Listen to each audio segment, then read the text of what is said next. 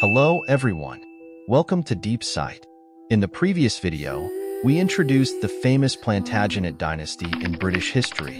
The late medieval history of Europe is marked by struggles revolving around royal power, especially in the major nations of the time. While France ultimately emerged victorious in the Hundred Years' War, England fell into a protracted civil conflict that lasted several decades, the Wars of the Roses. Spanning the mid-15th to early 16th centuries, this war was long, complex, and brutal, filled with intrigue, power struggles, bloody massacres, and fratricidal conflicts. It not only altered England's historical trajectory, but also laid the foundation for the rise of the Tudor dynasty. In this episode, we'll delve into the causes, course, and far-reaching impact of this war. Let us unveil this bloody and intrigue-filled chapter of history together. Today, we begin with two significant figures from the late Plantagenet period, Richard II and Henry IV. Chapter 1. The early reign of Richard II. Richard II, Richard John Bolingbroke, was one of the most controversial kings in English history. He ascended to the throne on June 22, 1377, at the tender age of 10, following the death of his father, Edward the Black Prince, who was Edward III's most trusted and esteemed son. Tragically, the Black Prince died while Richard was still a child, and Edward III passed away in 1377. According to the laws of succession, Richard became King of England, thus taking on the heavy responsibility of ruling the kingdom in his youth. During Richard II's minority, the kingdom was governed by a regency council led by his uncle, John of Gaunt, Duke of Lancaster. While Richard was the nominal king, many decisions were actually made by the adult nobles. This period was fraught with challenges, including intensifying social conflicts, financial crises, and the ongoing Hundred Years' War with France. In 1381, England witnessed the famous Peasants Revolt, sparked by oppressive taxes and social injustices. Under the leadership of Wat Tyler, the rebels quickly gathered momentum, marched on London, and temporarily seized control of the city. Despite his young age of 14, Richard II demonstrated decisiveness during the suppression of the revolt. He personally negotiated with the rebels, promising to meet their demands. However, once the revolt was quashed, Richard reneged on his promises to the peasants. This incident showcased Richard's political acumen even at a young age. While he managed to stabilize the situation temporarily, the event eroded some of the public's trust in him. Chapter 2. Richard II's personal rule. As Richard II grew older, he gradually freed himself from the control of his regents and began ruling independently. His personality was complex and temperamental. He enjoyed a lavish lifestyle and dealt harshly with his opponents. Richard implemented a series of centralizing policies aimed at weakening the power of the nobility and strengthening royal authority. This sparked discontent among the nobility, particularly the powerful Lancaster family. In 1386, Richard II clashed with Parliament, which sought to curb royal power and dismiss the king's close advisors, especially those in charge of finances. This confrontation led to the 1387 Lords' Appellant Rebellion. A group of prominent nobles formed a council, seized control of the government, and expelled Richard II's trusted advisors. This marked the public escalation of tensions between Richard and the nobility. By the early 1390s, Richard II attempted to regain full control of the kingdom. He reconciled with the powerful French king Charles VI through a marriage alliance, which temporarily eased external pressures. However, Richard's autocratic rule and extravagant lifestyle cost him significant support among the nobility. His harsh measures against dissenters, including executions and exile, further exacerbated domestic discontent. Chapter 3. Richard II's marriages and family. Richard II's marriages were also significant political maneuvers. His first wife was Anne of Bohemia, daughter of Holy Roman Emperor Charles IV. Their marriage in 1382 strengthened ties between England and continental Europe. However, Anne failed to produce an heir, much to Richard's disappointment. Her death in 1394 from illness deeply grieved Richard, who declared a year of mourning across the kingdom.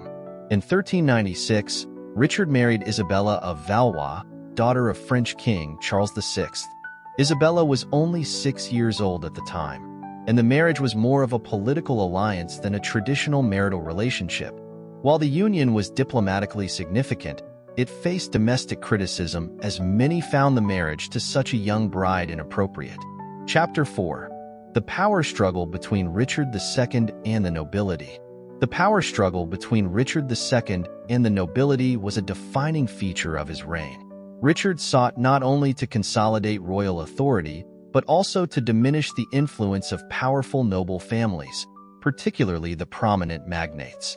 This ambition led to a series of confrontations, most notably the 1387 Lords' Appellant Rebellion and the 1397 Counter-Appellant Purges. The Lords' Appellant Rebellion. In 1386, England faced a financial crisis, and Richard's trusted advisor Michael de la Pole was appointed Lord Chancellor. De la Pole's policies angered Parliament and the nobility.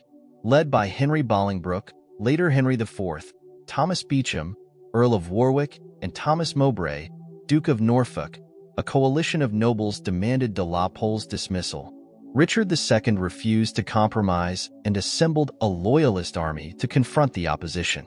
However, the Lords Appellant also raised their own forces, culminating in the Battle of Radcot Bridge in 1387. Richard's forces were defeated, forcing him to accept the demands of the rebels, disband his army, and dismiss de la Pole.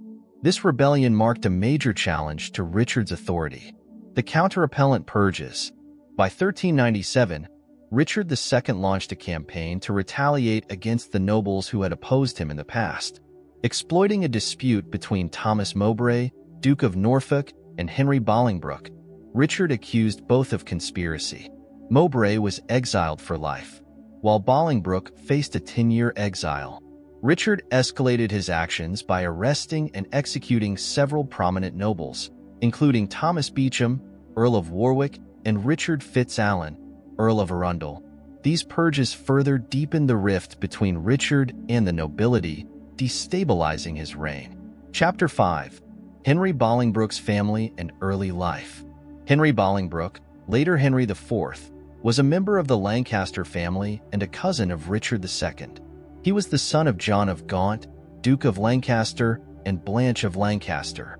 Born in 1367, Henry came from a powerful and wealthy family, with the Lancasters holding significant influence in English politics. Henry displayed exceptional military and political skills from a young age. He received a fine education and participated actively in domestic and international military campaigns, gaining experience and acclaim. Henry married Mary de Bohun, with whom he had several children, including the future King Henry V. Chapter 6. The rise of Henry IV and gaining popular support. In 1398, tensions between Richard II and Henry Bolingbroke escalated further. At that time, Henry was exiled for his involvement in a plot against Richard, known as the aftermath of the Epiphany Rebellion. Henry was sent to France, and during his exile, his father, John of Gaunt, passed away. By tradition, Henry should inherit the vast estates and wealth of the Duke of Lancaster. Chapter 7. The Anti-Epiphany Rebellion and the Rise of Henry IV. In 1398, while Henry Bolingbroke was exiled in France, Richard II seized his lands and properties as Duke of Lancaster. This move sparked widespread dissatisfaction, especially in northern England, where supporters of the Lancaster family were furious with Richard II's actions. Henry himself gained more sympathy and support as a result. In early 1399, Henry Bolingbroke realized that if he did not act, he would lose his influence and support from the Lancaster family.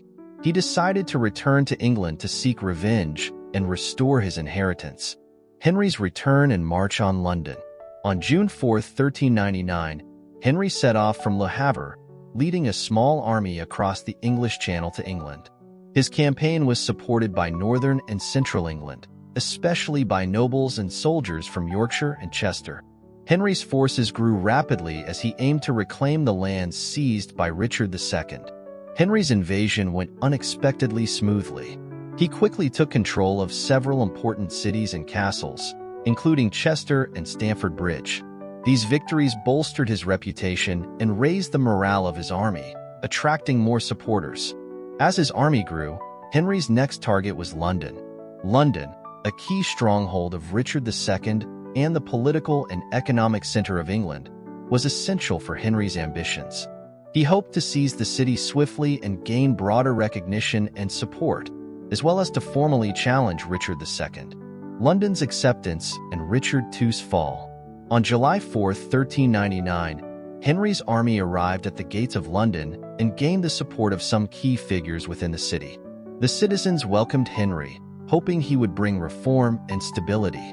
With the support of the populace, the gates of London were opened to Henry, allowing him to enter the city without resistance.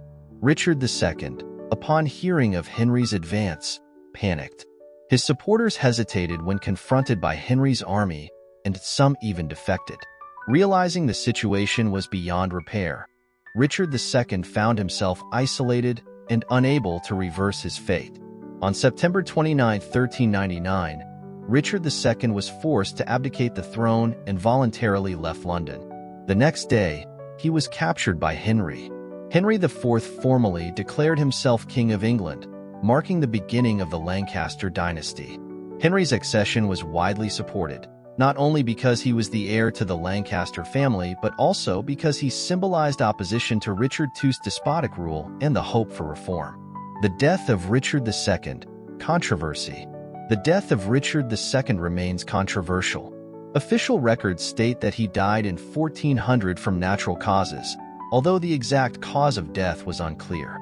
It is generally believed that he died while under confinement in the Tower of London. However, there are differing theories about the cause of his death, particularly regarding whether it was murder or part of a conspiracy. Official account: natural death. According to contemporary records, Richard II was overthrown by Henry IV in 1399, after which he was imprisoned in the Tower of London. The official account states that Richard II died in 1400 from health issues, at the age of 33.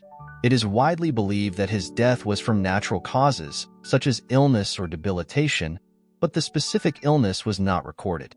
Murder theory. Although there is no official confirmation of Richard II's murder, many historians believe he may have been killed. During his confinement in the Tower, Richard II was not under strict surveillance, and there were possibilities that he could have been deliberately killed. Some historians suggest that his death was orchestrated by Henry IV and his supporters to prevent any attempts at restoring Richard II to the throne. Contemporary records show that Richard II did not receive a formal royal funeral, which adds weight to the murder theory. His body was hastily buried in St. Peter's Chapel in the Tower of London, without an official ceremony. Impact of Richard II's death. Regardless of whether Richard II's death was due to murder, his passing removed a potential threat to Henry IV's reign. It meant there would be no further challenge to the throne from Richard II's supporters, allowing Henry IV to solidify his position. However, the mysterious circumstances surrounding Richard II's death left lingering questions about the power struggles within the English monarchy. Chapter 8. The Reign and Achievements of Henry IV. Upon his ascension to the throne, Henry IV faced significant challenges and pressures. He first needed to stabilize the domestic situation and restore political and economic order. He implemented a series of measures to strengthen his rule while also attempting to address issues left over from Richard II's reign. Political and domestic reforms. Henry IV understood that his reign required broad support, especially from the nobility and parliament. To achieve this, he took steps to quell opposition and compromise with the nobility, ensuring stability within the country. He valued his relationship with Parliament, using compromise and cooperation to push forward important legislation and policies. Foreign policy and war. In foreign affairs, Henry IV dealt with continued conflict with France, a legacy of Richard II's reign. Although he sought diplomatic solutions, war remained an inevitable option. He attempted to strengthen his international standing by forging alliances with other European nations, while safeguarding England's security and interests. Economic and fiscal reforms. Henry IV also worked to restore the country's fiscal order and economic stability. He introduced measures to increase state revenues, including tax reforms and careful management of government spending to balance the budget. These efforts gradually improved England's financial situation and laid the groundwork for the country's long-term stability. Chapter 9. The Impact of the Power Struggles and Historical Evaluation. The power struggle between Richard II and Henry IV was not just a political conflict. It reflected deep changes in English society and political structures. During his reign, Richard II attempted to strengthen the monarchy at the expense of the nobility, but his autocratic rule and conflicts with the nobility led to his downfall. In contrast, Henry IV successfully seized the throne through military and political means, marking the beginning of the Lancaster dynasty and setting the stage for the Wars of the Roses. Richard II's failure serves as a reminder that rulers must balance power with public opinion and cannot rely solely on personal authority and autocracy. Henry's success, meanwhile, highlights the importance of decisive action and broad support, though it also exposes the political instability and long-term consequences that can result from seizing power through violence. Conclusion. The deposition of Richard II and the ascension of Henry IV marked an important turning point in English history. Richard II lost the throne due to his personality and policies, while Henry IV seized the crown through decisive action and widespread support. This historical moment not only illustrates the complexity and brutality of power struggles, but also reflects the profound changes and evolution of English society and politics at the time. The story of Richard II and Henry IV teaches us that rulers must balance power with public sentiment, respect laws and traditions, and effectively respond to both internal and external challenges. Their experiences and decisions influenced not only the historical course of their time, but also had a lasting impact on the English monarchy and political system. After Henry IV succeeded Richard II as King of England, the country underwent a series of changes and developments. Henry's reign marked the end of the Plantagenet dynasty and the beginning of the Lancaster dynasty. He was the first English king to speak English as his native language, reflecting the growing importance of English in national affairs. During Henry's reign, he faced numerous challenges, including ensuring the legitimacy of his throne, fighting against noble rebellions, and handling relations with France. Internally, England was politically unstable, with multiple noble uprisings and conspiracies. Additionally, Henry IV continued to claim sovereignty over the Kingdom of France, a tradition that began with his grandfather, Edward III. Henry's reign was also an important period in England's religious reform. He supported church reforms and opposed certain policies of the Roman papacy. At the same time, he tried to limit the power of the church through legislation, laying the groundwork for the broader religious reforms that would occur during the reign of Henry VIII. Overall, Henry's reign was a transitional period that laid the foundation for the development of the Lancaster dynasty and set the stage for key events in English history. Despite facing many challenges, Henry IV worked to maintain royal authority and national stability. After his reign, his son Henry V ascended the throne, marking the beginning of a new chapter for England during the 100 Years' War. Dear friends, this concludes today's exploration of history. Henry's reign laid the groundwork for the Wars of the Roses. How will this epic struggle for the throne shape England's future? Do you believe Henry's seizure of the throne was a just victory or a power-driven conspiracy? What lessons can rulers learn from Richard II's failure? What can we learn from history? Be sure to tune in for our next episode. Feel free to share your thoughts in the comments section. I'm your time travel guide, Lawrence. From the past, we learn lessons that shape our future. Stay tuned for more fascinating historical insights, and don't forget to like, subscribe, and click the bell for more exciting historical content. See you next time.